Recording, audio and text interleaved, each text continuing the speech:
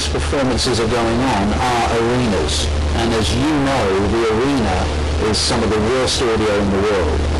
Is it a simplistic but expensive change to bring that up to a audio specification that would make that arena stand out as the place to perform if you had your speakers put in there?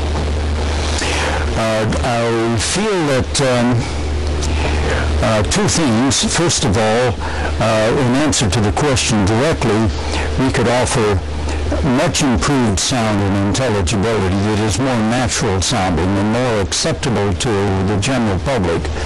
But secondly, we can do this by reversing the way speakers are used in this type of venue that is going against the tide of conventional sound work.